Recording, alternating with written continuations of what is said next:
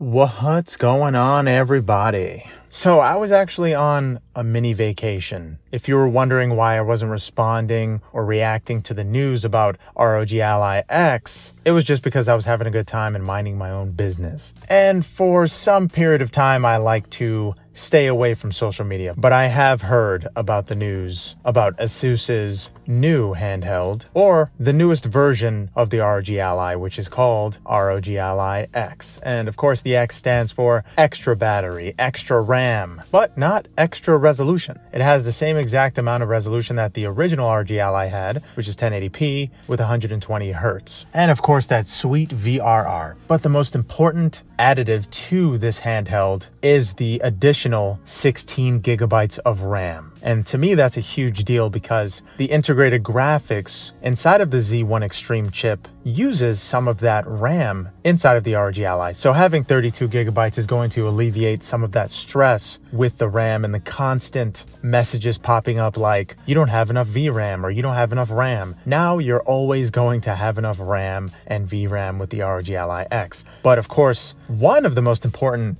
additions that is coming to the ROG Ally X, and the main reason why it took me so long to talk about it in internet years, is mainly the fact that the ROG Ally X hasn't been officially announced. It's just been talked about by ASUS, hinting at some of the features that are going to be added, but there aren't really specific features besides the RAM that have been mentioned in great detail. So a lot of what I'm saying is just conjecture, and it's not really based on actual fact. But ASUS has confirmed that they are going to increase the capacity of the ROG Ally's battery with the X model. And I kind of find it funny that they're calling it ROG Ally X, similar to how Microsoft calls the Xbox Series S and X. So with those minuscule details, you can actually tell that Microsoft had some kind of influence with the ROG Ally in the first place, since free Xbox Game Pass subscriptions were included with the original ROG Ally. I'm not sure if they are going to do something similar. Hopefully they do something like if we're paying more, and I'm assuming the price is going to be around $800. $800 is a sweet spot. It's $100 more,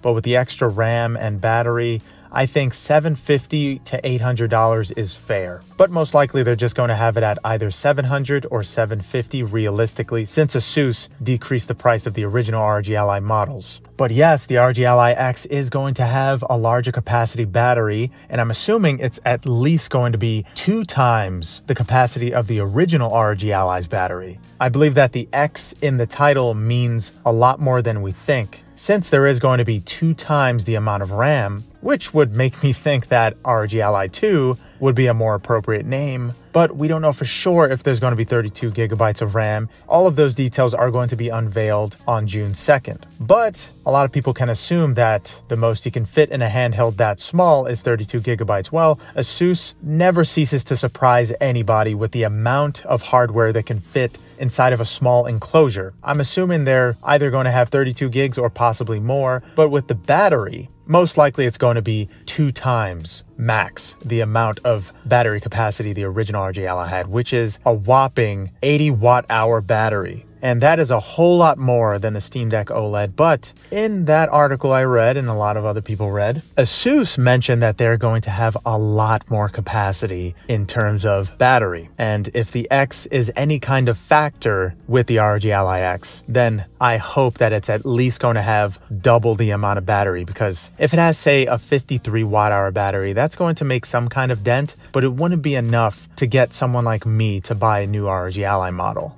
But for most people, 2 times more would be more than enough, because you would have games running at turbo mode for 2 times the amount of time. So that's about like 1 hour and 45 minutes to 2 hours in turbo mode, which is 2 times the amount of power that a Steam Deck had with the same exact amount of battery that the original Steam Deck had inside of it. So as I said before, we didn't get official details, and of course there is new rumors spreading and coming out every single day, but I'm just going to wait for the official announcement, and then I'll make a real video about this. But for now, I'm very excited to see exactly what ASUS has in store for the ROG Ally X. But in terms of what I think they're going to change in a massive way, it is of course the battery life, the RAM, and it also seems like they're switching the placement of the micro SD card slot, which a lot of people were asking for. But I like how in the article they sort of mention it in passing. They say, oh, by the way, we're going to change the micro SD slot in case you're wondering. And it seemed to be the very last thing that ASUS mentioned, which is kind of crazy because that's sort of the biggest thing people were asking for in terms of changes for the next ROG Ally model or revision. But it seems like the ROG Ally X isn't the ROG Ally 2, it's just its successor and revision. Just like how the Nintendo Switch and the Steam Deck had OLED versions, which kind of changed the placement of certain things and increased certain hardware specs. It seems like the ROG Ally X is doing exactly the same thing, but hopefully they're doing it in a much grander way, and a way that fixes a lot of the mistakes that they made with the ROG Ally original. But in terms of the warranty issue,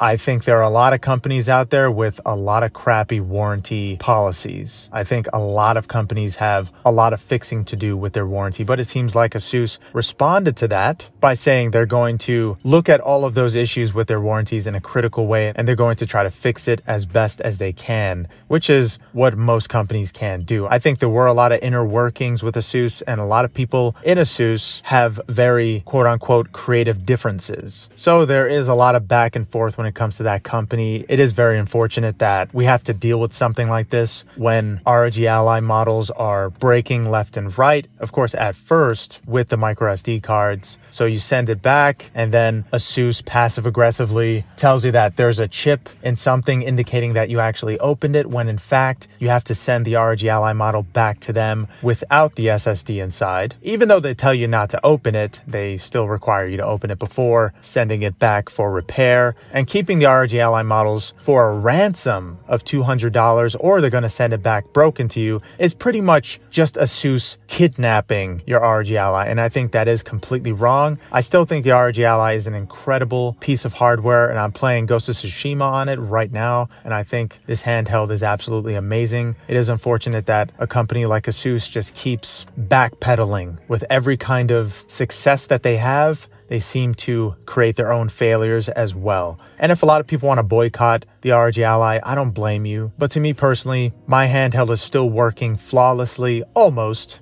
because of Windows, and I really just have no complaints overall. But yeah, let me know what you guys think about the warranty and also the ROG Ally X news. Are you hyped about the ROG Ally X, or are you just going to hold off to see reviews like a lot of people did with the ROG Ally original? But yeah, thank you guys so much for watching. Hope you guys enjoyed. I'll see you in the next one. Later.